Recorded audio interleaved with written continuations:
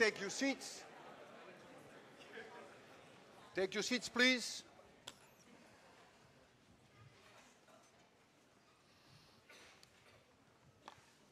My lecture will be about 40 minutes, and after that, I will give anyone the opportunity to ask me questions for about 15 or 20 minutes. So the whole thing will be 1 hour. And it is after that hour that we will do book signing. You can buy the books there if you want to, and I'll sign them here. We'll get back to that later. If you have a pendulum, this is a pendulum, mass m, length L, then you can derive, which I do in class, but I won't bore you with that, you can derive how long it takes for the pendulum to make one complete oscillation. And we call that the period of the pendulum. And I derive in class that that period equals 2 pi times the square root of L over G. You already know what L is. If you don't know what pi is, you might as well leave right now. And G is what we call the gravitational acceleration, which is approximately the same everywhere on Earth, but it is very close in Boston to 9.80 meters per second per second. And you will say, well, that's weird, meters per second per second. What that means is that if you have an object and you drop it from a very large altitude, very high, a few hundred meters high, and I dropped it with 0 speed, after 1 second, it will have a speed of 9.8 meters per second. But after another second, it will add to that 9.8 meters per second, so it's twice that. And after 3 seconds, it's 3 seconds. So now you understand why it is meters per second per second. And so that's the meaning of G.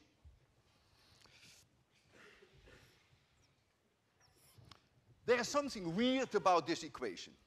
Something that must go against your intuition. And you shouldn't feel bad because it also goes against my intuition. So we have the pendulum. And suppose I bring the pendulum all the way out here. We call that the amplitude of the pendulum. And we let it swing back and forth. There's a certain period. But now we bring it out only this far. It doesn't have to travel very much at all. Doesn't that make a difference in the period? The equation says no, it doesn't. Because if it did make a difference, there would be in that equation the amplitude, which is not. And I'm going to demonstrate that to you, that it is quite remarkable that indeed that period is independent of amplitude if you don't go to extreme values of the amplitude. There's something else in here which is even more non-intuitive. And that is, doesn't it matter whether the bob, we call this the bob, whether it is 1 kilogram or 500 kilograms? You would think, wow, that must make a difference in the period. But the equation says, sorry, it doesn't. And I'm going to demonstrate that to you too. We have here, by the way, if you ever want to test this pendulum, this equation for yourself, put in L equals 1 meter. And use this number, you will get a period of 2.0 seconds. It's very easy to do at home. You make one meter, you put an apple at the bottom, and you swing it. The 1 meter has to be accurate. You see that it's going to be 2.0 seconds.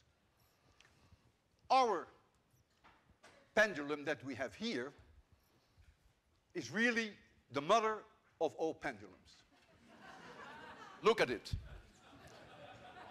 15.5 kilograms, and the length of this pendulum is 5.21 meters.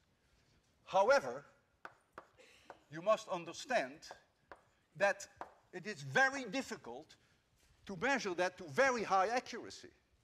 And so there is an uncertainty in the measurement of the length that we have to be honest about, because we are physicists after all. And the uncertainty we estimate is about 5 centimeters. So we could be off by 5 centimeters. That means that is 1%, 5 centimeters is 1% out of 521. But since L only shows up as the square root, it means the uncertainty in the time that we predict is only 0.5%. And if you don't see the reason why the 1% becomes 0.5%, that's okay, then just forget about it. You take my word for it. So now, I can make a prediction. So I predict, using this equation, that's all I do. I put in 5.21, I put in 9.80, I multiply by 2 pi, and I make the prediction that the period of that pendulum is 4.58 plus or minus 0.02 seconds. Why the plus or minus 0.02? Well, that is the 0.5% uncertainty due to the square root of L. And you can immediately see that 2 is about 0.5% of 458. So my prediction can be no better than that. Now comes the problem. I have to measure the period to convince you that it is independent of amplitude and to convince you that it is independent of mass. So the biggest problem now is Walter Lewin himself, which is my reaction time. How accurately am I able to make that measurement? That has nothing to do with our lack of knowledge of the exact length. Now, the last time that I gave this lecture with the pendulum is 12 years ago. I was 63.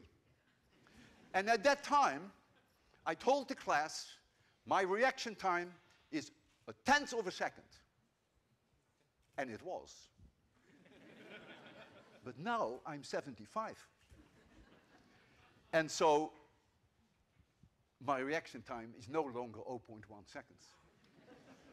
What is it? Well, I do not know, but I have a feeling that if you want to be kind to me for a change, let us assume that my reaction time at age 75 is now 0.2 of a second. So if you can live with that, then every measurement that I make, no matter how long it is uncertain to 0.2 of a second. Do not confuse that with that 0.02. That has to do with the length. All right. So, I'm going to first make a period measurement at 5 degrees and then at 10 degrees amplitude. And I'm going to measure 10 periods, not 1. Some of you may think, well, isn't that a waste of time to do 10 periods if you can get away with 1? You will very quickly see why it is 10. You will see that. So the 10t is then going to be some number plus or minus my own inability, which is my 0.2 seconds reaction time. I can't change that. And so then I do it at 10 degrees, and then we get again 10t. We get a number, and then we get again plus or minus 0.2 seconds.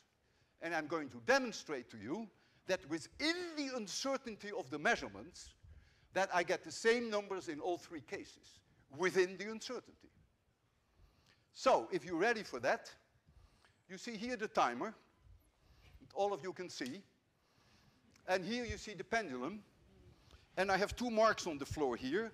If I hold the bob here, then it is 5 degrees, this is 5 degrees, and when I hold the bob here, it is 10 degrees.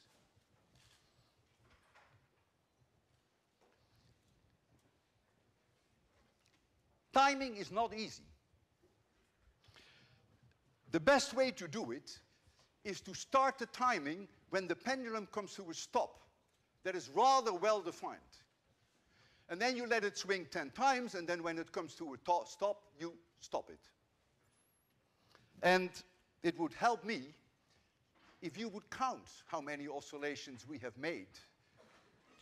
Because then I don't have to look at it. All I have to do is when I come close to 10, I have to watch for the moment of stopping, and then I will end it. So, we'll do this first at 5 degrees.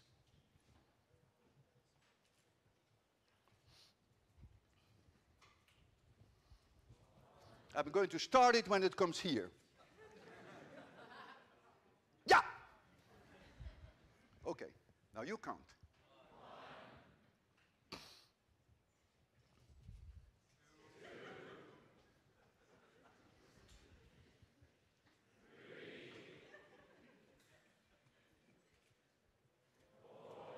You're doing very well. You're going to pass this course.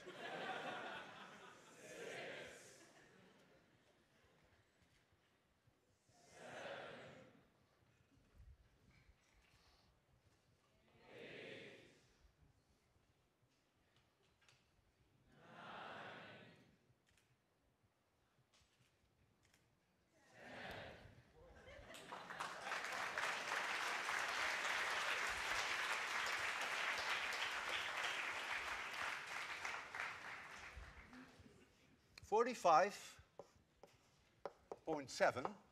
So that becomes that t. That means this whole equation now has to be divided by 10. And now you will see why I measure 10 oscillations. So t is going to be 4.57 plus or minus 0.2 divided by 10. That is plus or minus 0.02 seconds. And you see, comfortably within the prediction. So maybe my reaction time is a little better than 0.2 of a second. Don't count on it because you haven't seen the rest yet. So, now 10 degrees.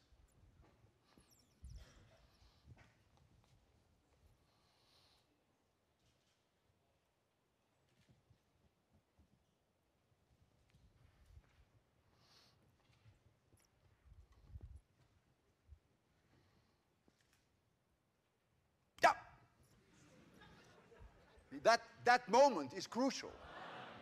That moment is crucial. That's where you can lose 0.4 of a second and then you look like an idiot in front of your students.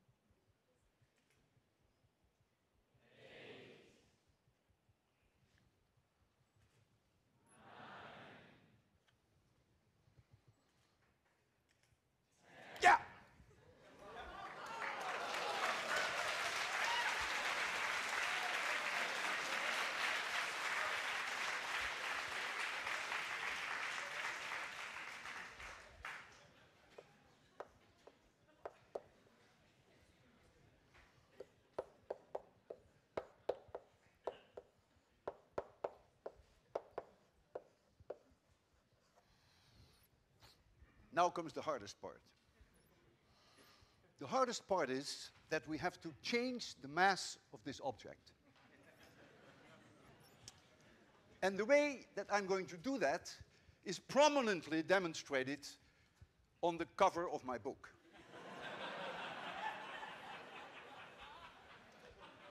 Yes, I'm going to hang on that pendulum. It is a difficult demonstration. First of all, it is painful. It really is. Second, the timing is tricky. Because when you look at the pendulum and when you see it stand still, you know, that is really well defined, plus or minus 0.1 seconds. When you are swinging yourself, however, then you can only do it by sensing the moment that you think you stand still. And that's what I will do. And then you will do the counting. And this is very unpleasant. It is.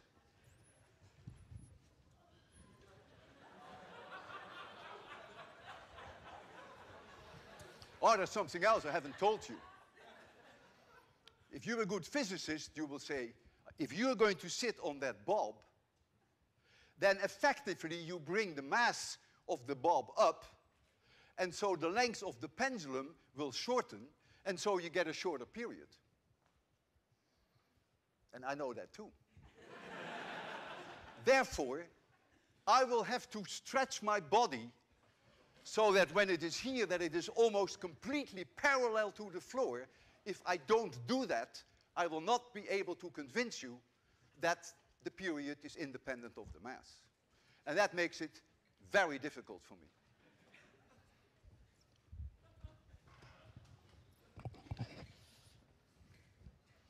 So I will start it at some moment, you will see when, and then you do the counting.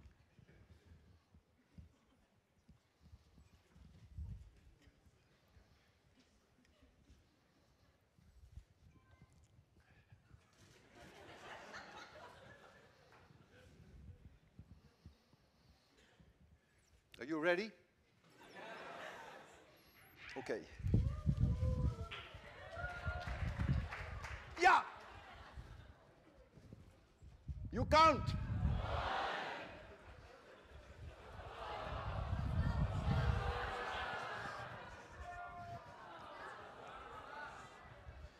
This happens sometimes.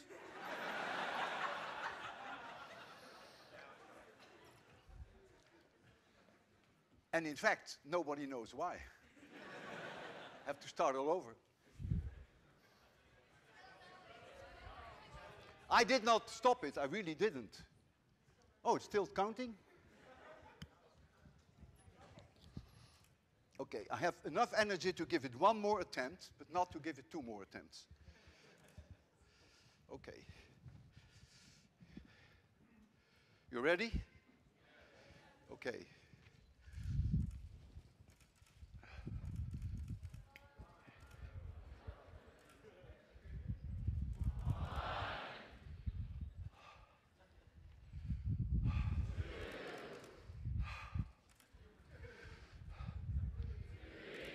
Oh, this really hurts.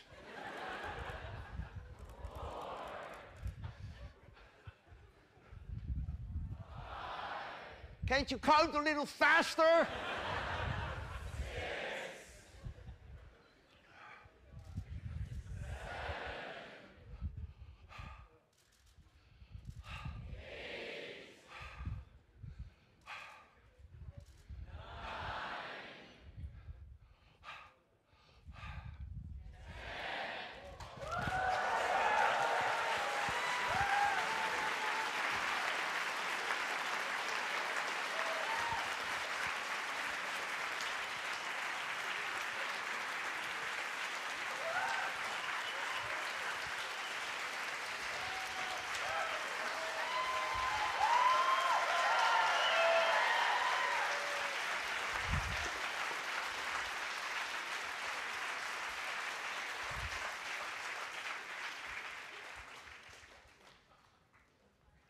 T with Walter Lewin. What is it? 45.9 plus or minus 0.2, period is 4.59 plus or minus 0.02. I told you, physics works.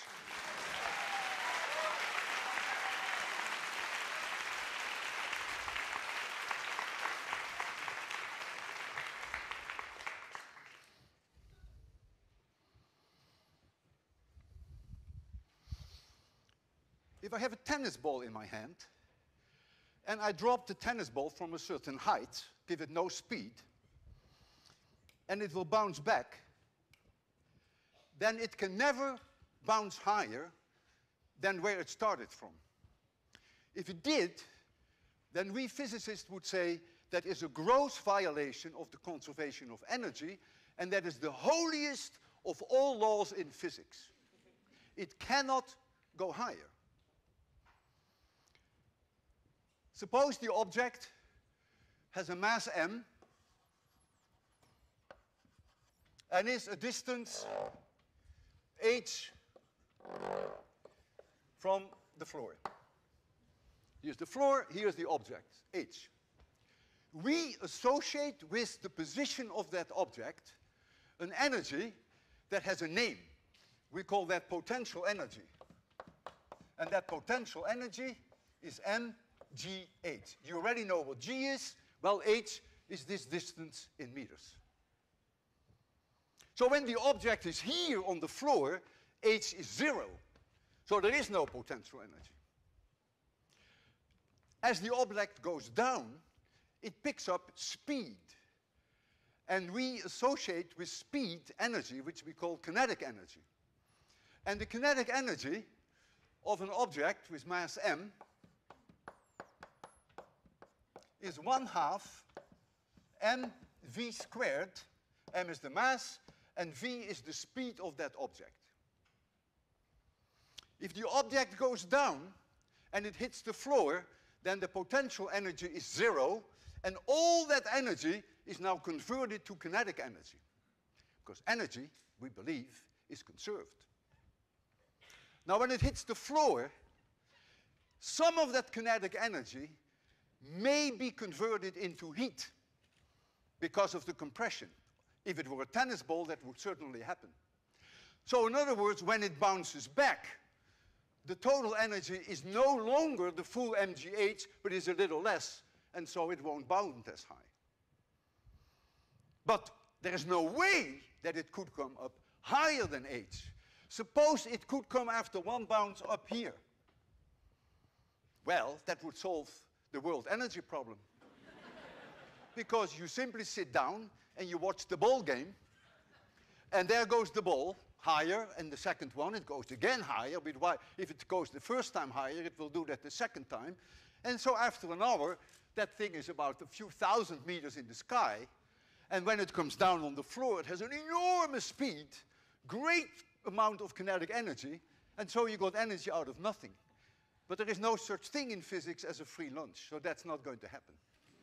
So the object can never go any higher than h.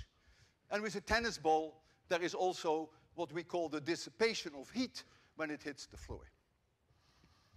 Now, the situation is difficult with a pendulum, because a pendulum doesn't hit the floor, and so there is no heat loss because it doesn't hit the floor. So if you bring a pendulum at a certain distance above the ground, like this, and you let it swing, when it comes back here, it is almost exactly at that same height. Cannot be higher. That would be a violation of the conservation of energy.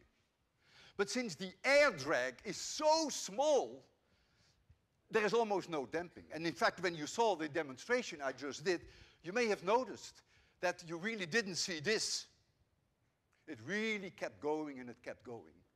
As long as you realize that if I release it from a certain location with 0 speed, it can never, when it comes back, be higher than that location.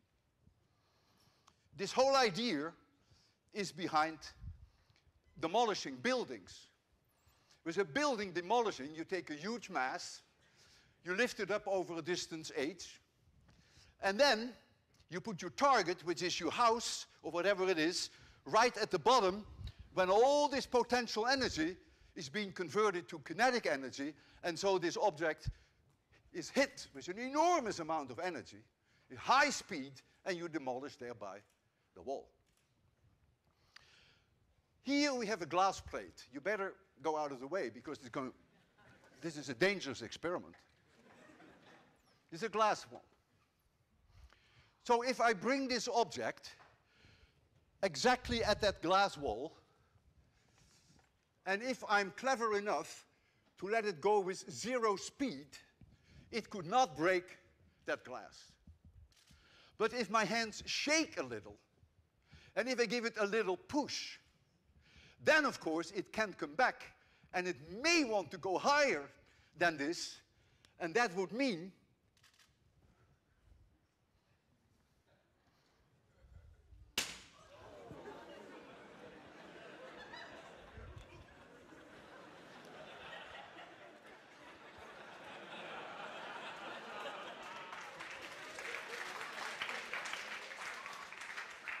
I know you guys. Students love it when the glass breaks. That's why they pay such a high tuition at MIT.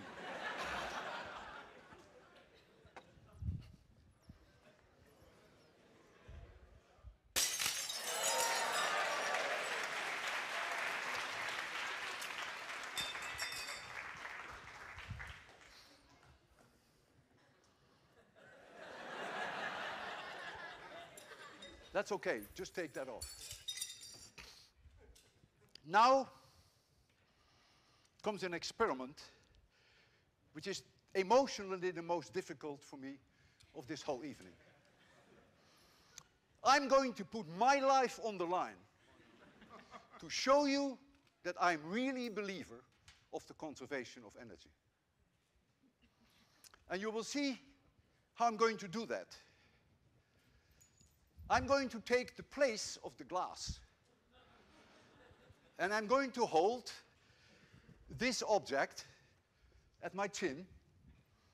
And I cannot move any further back, so there's no cheat here. I'm going to release it right from my chin here.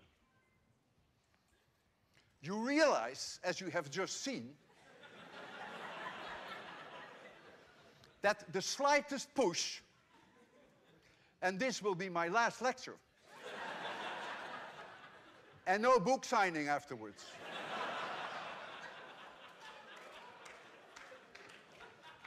So I need your collaboration. When I count down from 3 to 0, no noise, no coughing, and I would even appreciate it if for those 3 seconds you would not even breathe. And I have to tell you something. I couldn't sleep all night. I'm going to close my eyes. I don't want to see it. And I'm going to count down from 3 to 0.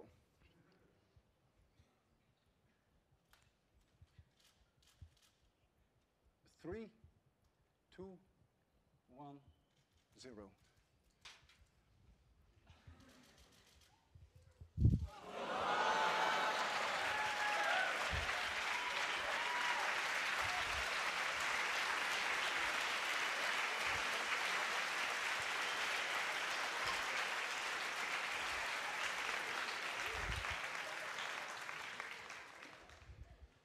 I normally, after this demonstration, tell the class, physics works and I'm still alive. And when an article was written about me in the New York Times a few years ago, on the second page of the New York Times is the wisdom of the day. And the wisdom of the day was, physics works and I'm still alive.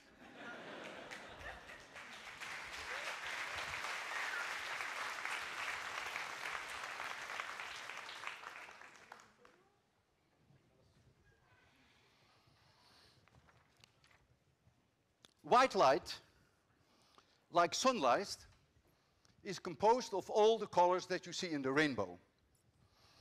If I scatter white light of very small particles, then the blue light is scattered more than the red light, and we give that a name in physics. We call that Rayleigh scattering.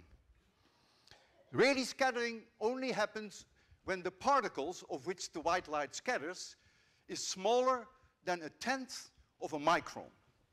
That means 1,000 times smaller than the thickness of your hair. So it has to be very, very small. If the particles are as large as 1/2 a micron, then there is no longer Rayleigh scattering. There is no preferred scattering for the blue light.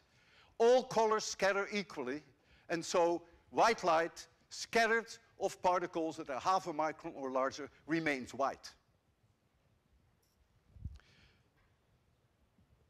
The dependence of the power of scattering, so I'll give that P, the power, is proportional when we have Rayleigh scattering. This is the only equation that may bother you, to 1 over lambda to the 4th, and lambda is the wavelength of light. And I will not bother you to tell you what the wavelength of light is. That may confuse you. But I will tell you that blue light has a wavelength which is about 1.5 times lower than red light. And so if you take 1.5 to the power 4, 1.5 to the power 4, you get 5. And that means in Rayleigh scattering, blue light has a 5 times higher probability to scatter than red light. And I'm going to demonstrate that to you in two complete different ways. The first way that I'm going to do that is to make it completely dark in the lecture hall and have light going straight up here.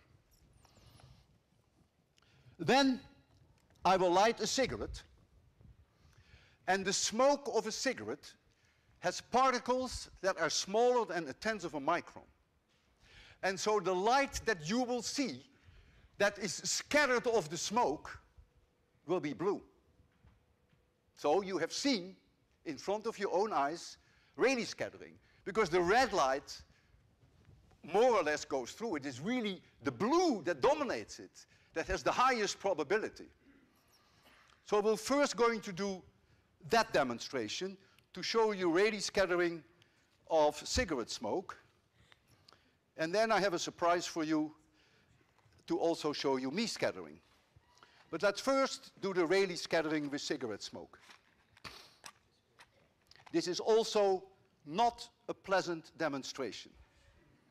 For those of you who think that lecturing is easy, no.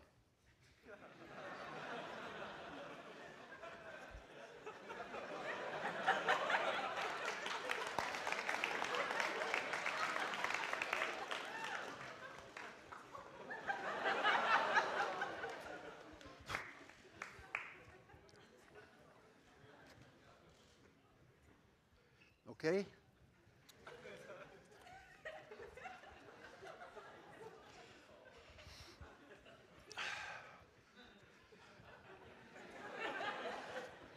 Going to make it completely dark, and then I'm going to hold it in there. All lights off, all off, all off. So, we all agree that this is white light which is coming up. And you don't see the light here because there is nothing that scatters it in your direction. So you don't see light here, but now look.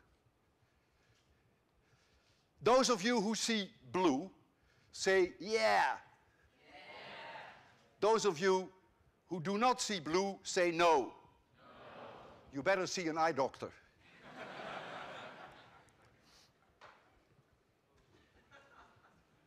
Now comes the hardest part. If I inhale the smoke and I leave it in my lungs for a minute, there is water vapor in my lungs, and this water vapor will precipitate onto these very small smoke particles. And so the smoke particles will grow. They will become small water drops, larger than 0.5 microns. And that means, if I hold it 1 minute in my lungs and puff it out, you will not see blue light, but you will see white light, because you're now in the me scattering domain. All colors scattered equally. I will tell you that just before I puff it out, and you will see the white smoke, I will, just before I do that, I will remind you of the color that you see now. I will only do that for a few seconds, then I will remove it and I will empty my lungs. Terrible demo.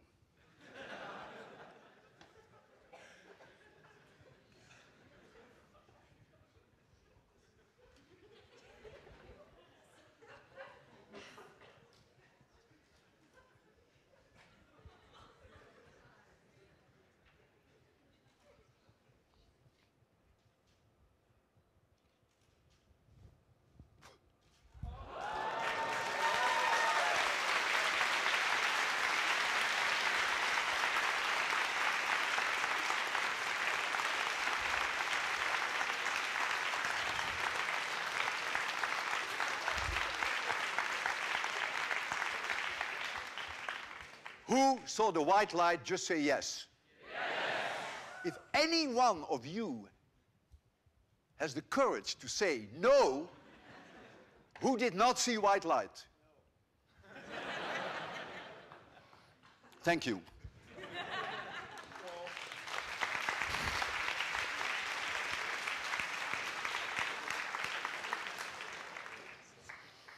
I'm now going to explain to you, in fact, you could probably guess that, why the sky is blue and why clouds are white. Clouds consist of very small water drops, surely larger than half a micron, which is me scattering. So the white light of the sun scattered off the cloud, white remains white. So you now, for the first time in your life, may have an explanation why clouds are white. And you should, or may also understand now, why the sky is blue. Here is the ground, and you are here. And here is, say, roughly the top of the atmosphere. And the sunlight comes in like this. The sun is infinitely far away, so the sun comes in like this. The atmosphere is full of very small dust particles, smaller than a tenth of a micron, and even the density fluctuations of the air molecules themselves are clearly smaller than a tenth of a micron, and so you get ideal Rayleigh scattering. So white light comes in, you're standing here, but what is the light that comes to you? Predominantly blue. So the sky is blue. The light that is scattered here comes to you is predominantly blue. So that's why the sky is blue. And so the reason is simply that it is Rayleigh scattering of the dust particles in the atmosphere.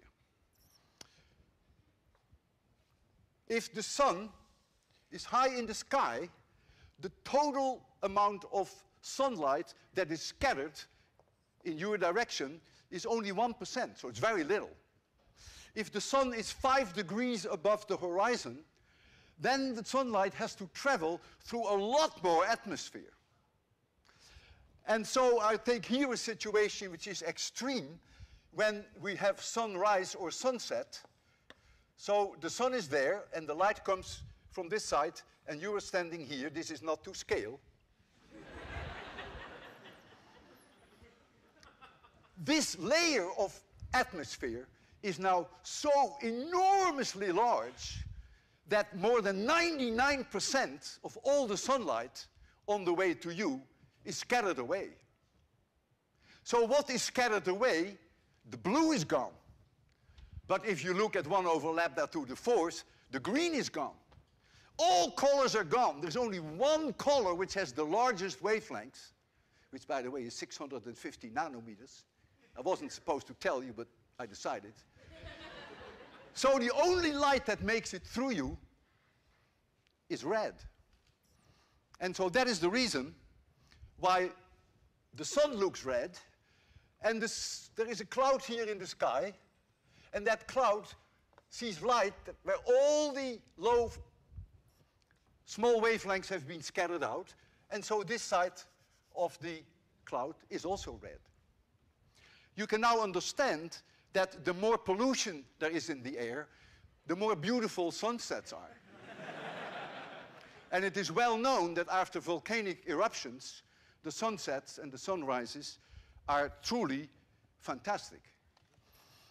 It's also the moon that is red when it comes up. And even the stars and the planets, you may never have noticed it because it's not an overwhelming thing. It is the sun that is the overwhelming thing that makes the entire sky red.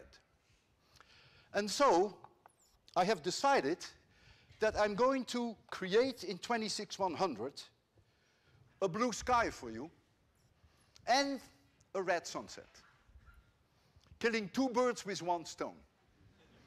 And for the physicist in my audience, I'm going to kill 3 birds with 1 stone. But the 3rd bird comes a little later. I have here a bucket which is filled with sodium thiosulfate in this bucket. And when I turn the light on, you will not even see any light from that bucket. Nothing is scattered in your direction.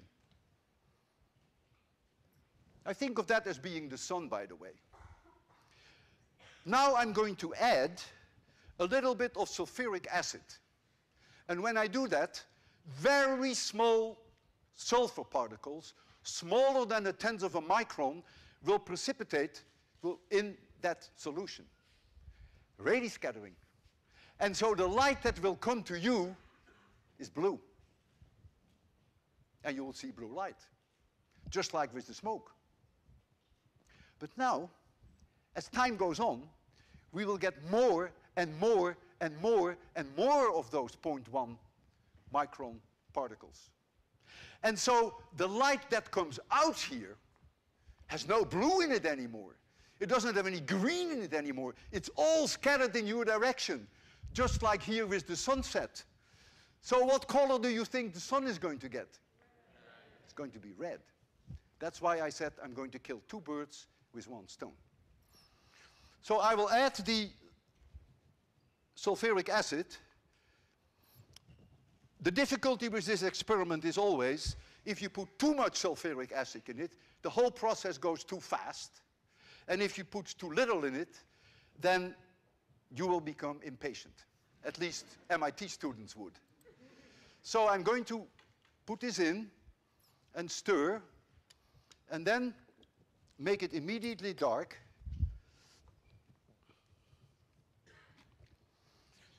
And I want you to look at the sky, which is here is the sky. If you sit all the way there, you don't see it so well. But look, how much did you pay for this? These people have a better view. So just keep looking. For me, it's already beginning to turn a little bluish. We'll just give it a little bit more time. The sun looks just white, light, as it was before.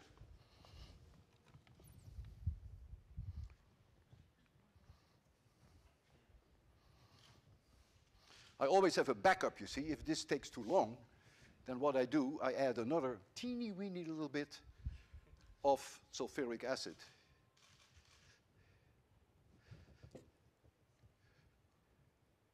To speed up the process a little.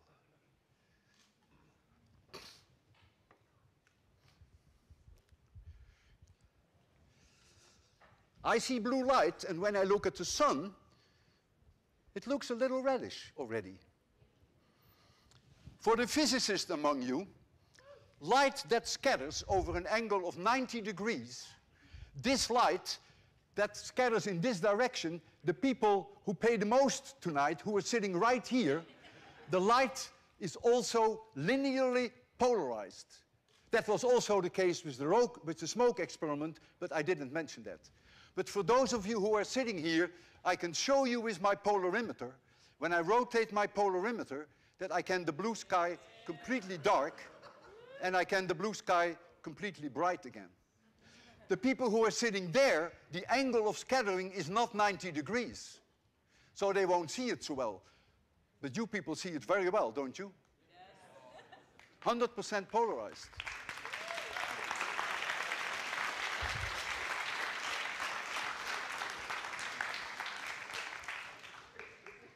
Look at that sun.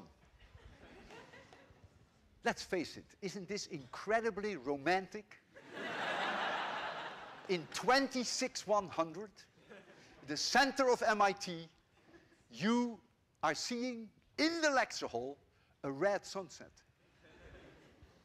And in fact, the sun is so red now that I think the sunset is very close.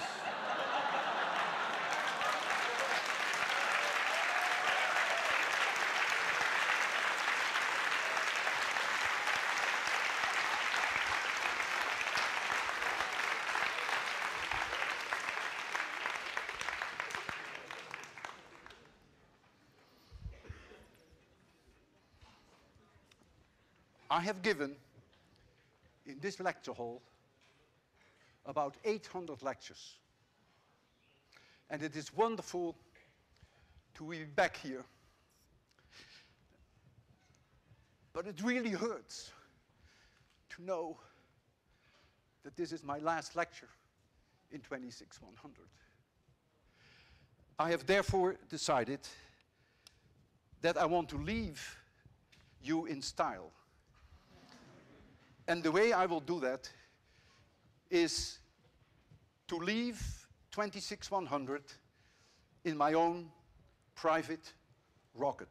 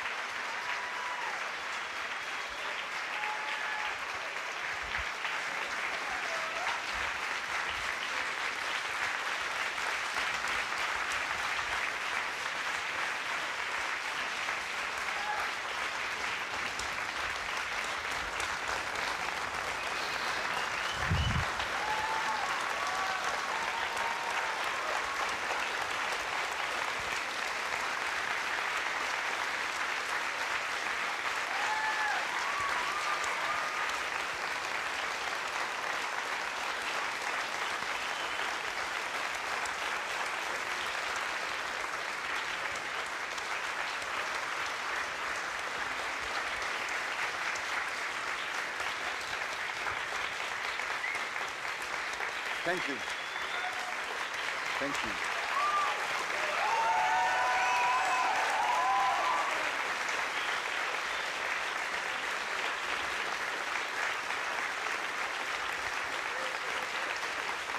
Thank you.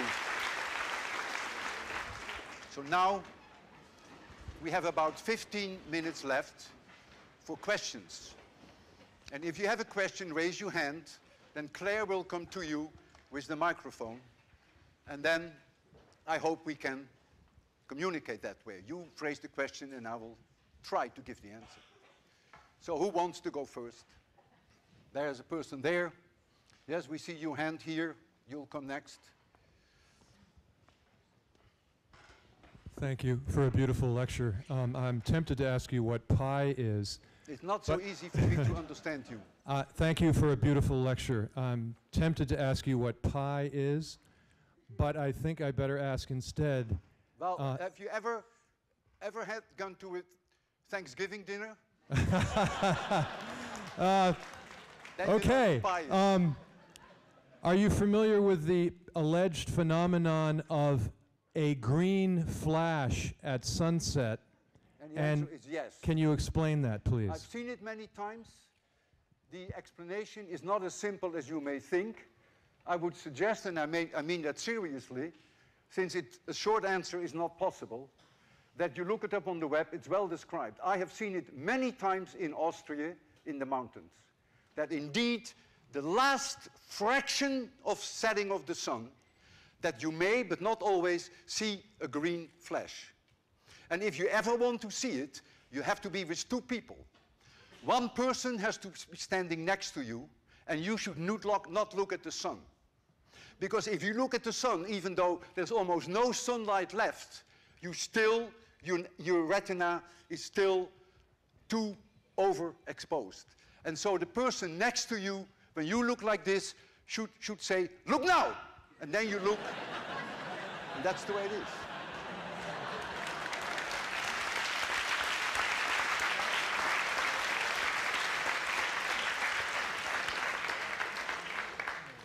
There's a question right here. Why don't we take that first? And then there's a woman over there. And this gentleman, also, yeah. Well, I just want to thank you for the lecture. And I was wondering, as a youngster, I read a book which told me to stare at the sun, then I can change things by staring at things. Now, what I did was, I used to stare at sun at sunset. You stared at the sun? At sunset. At sunset. For a few Not a very good idea. You have to be very careful. I found out the hard way. And so you damaged your eyes and you asked for it. Okay. I got it. But the key thing was that after that I was supposed to stare at a white wall, which I did. But I saw a red, I know exactly what you saw. Spot moving around wherever I might. Probably the spot was not red but green. It's a well-known phenomenon. So you have indeed done something to your retina, and that is the message that is sent to your brains, then tell you the green after effect. It's a very well-known effect. You don't even have to look to the sun. You can even do it with a light like that and stare in that light for some time, and then all of a sudden look at the white wall and you see a different color. It's a very interesting thing. And physics cannot explain that. But you see, this is neurology. And so it's not our responsibility to explain it.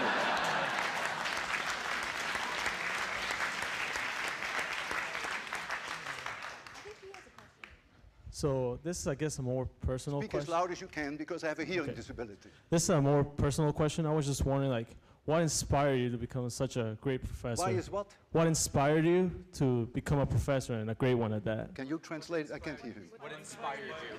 Why is what? What inspired you to become a professor?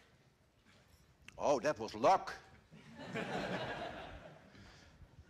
I had my training in nuclear physics, and then I had some offers for 1-year postdoc to the United States. And for reasons that are not so clear, I picked MIT because a whole new field was born here in Cambridge, Massachusetts, initiated by Professor Bruno Rossi, who was at MIT, executed beautifully by Riccardo Giacconi, who received not too long ago the Nobel Prize for that. That was the discovery of X-ray astronomy. And even though I knew nothing about astronomy at the time, I decided it was time to change fields. So I accepted the offer at MIT. And then, for reasons that are still unclear to me, but George Clark, who is in the audience, knows probably why, they offered me a professorship. And I never left.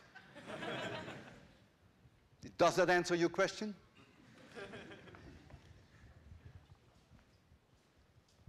Yeah, you need the microphone here. Oh, we have 10 more minutes, so we can handle quite a few questions. So I sat in on your lectures here, I think about 20 years ago, and I'd forgotten that one thing that I learned from you was how to draw dotted lines on chalkboards.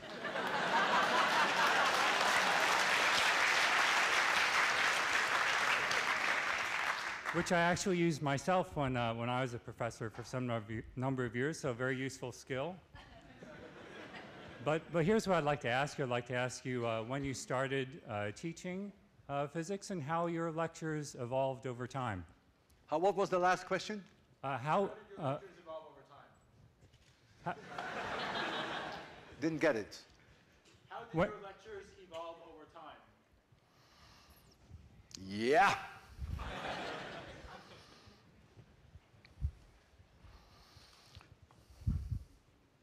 I think I was always eccentric. It's true. And so, from day one, my lectures were always different from the mean. But of course, they evolved in a way that grew substantially. And that is not because of the dotting of the line, because I could already do that in high school. Today, there are 100 of my lectures that can be viewed on the web. 2 complete courses. The first course for freshmen, the second course, electricity and magnetism, and the first course for sophomores, vibrations and waves. They are now being viewed daily, on average, by 6,000 people all over the world, which is 2 million per year. And so every morning when I wake up and during the day, about 24 questions come to me by email from all over the world. Many ask questions, and I answer every single email. But it is amazing that many physics professors want to know how I make those dotted lines. True.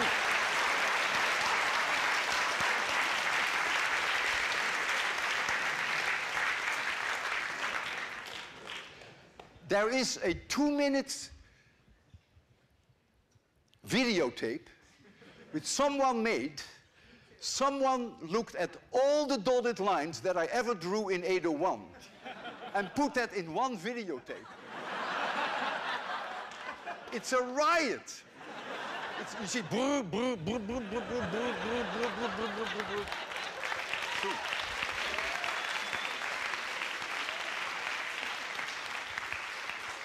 Okay, we have time for a few more questions.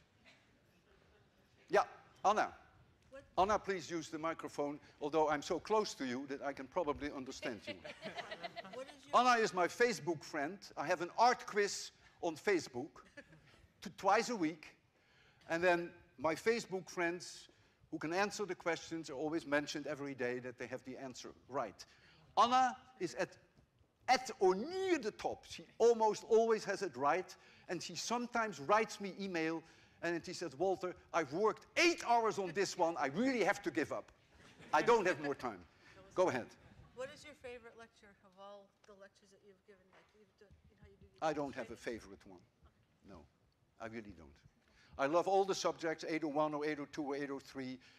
No, I really cannot say I have a favorite. If you ask me my favorite artist, we can talk about that. But we do that on Facebook.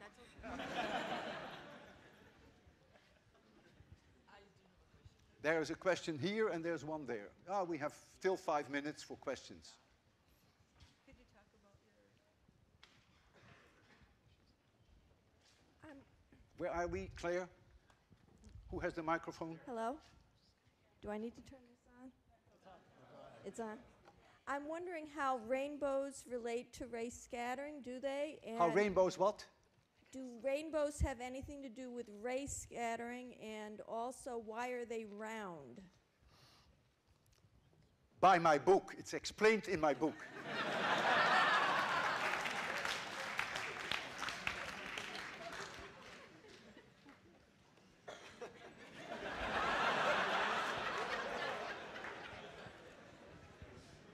Hi. How do you prepare your lectures? How many time do you take to prepare? It's a very good question. And if I tell you how I prepare them, then my colleagues at MIT are going to hate me. On average, the preparation for one lecture is about 40 to 60 hours. Wow. I dry run the lecture in an empty classroom with everything on the blackboard that I'm going to write on the blackboard, pretending that there is a full class in front of me, but there is no one. And I talk to them as if there is one. I do that 2 weeks before the lecture. In general, the lecture is then a little bit too long, so I have to do some surgery.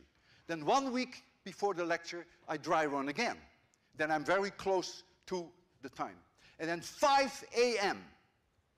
of the morning of the lecture, you can ask my wife, I am at MIT, and I give the same lecture, dry run for an empty classroom at 5:30 in the morning, when the lecture is at 10 and the same lecture is at 11. That's the way I prepare. Don't tell my colleagues, they will hate me.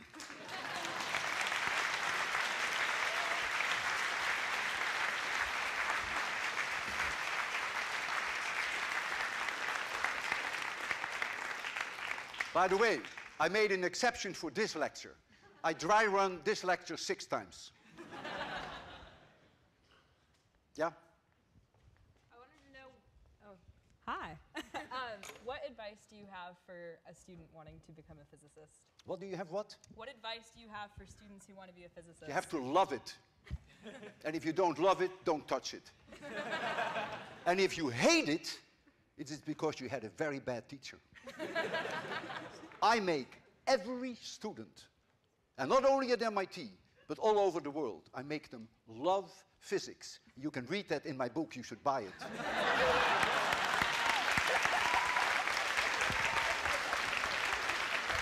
One more question. Okay, one more question. Yeah, this gentleman here. What do you do for fun besides give lectures? Art history. It's my love. Physics is my life. Art history is my love. Thank you.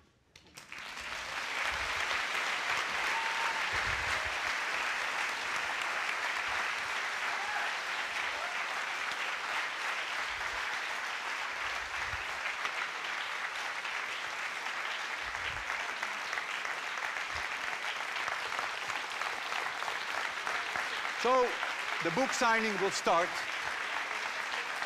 You can buy books. You can buy books in the hall, and you can come down. Now, I have one request. Put in the book a piece of paper and write down with very clear letters to whom I address that book. So if it is for your daughter, and her daughter is Emily, you write for Emily. Even though your name may be Peter. I will write in the book for Emily and sign Walter Lewin. If you don't put in a piece of paper, it's going to take so long. A few days ago, I had a book signing, and I didn't ask them for a piece of paper. So here comes someone from Turkey to me, and I said, what is your name? And he said, my name is Atakçia. And then I said, how do you spell that? He says, oh, that's very easy. It's A-T-I-T-T-T-A. And then I said, well, it would be better, wouldn't it, if you write it on a piece of paper? And I couldn't even read it. So please write very carefully the name to whom I should address the book.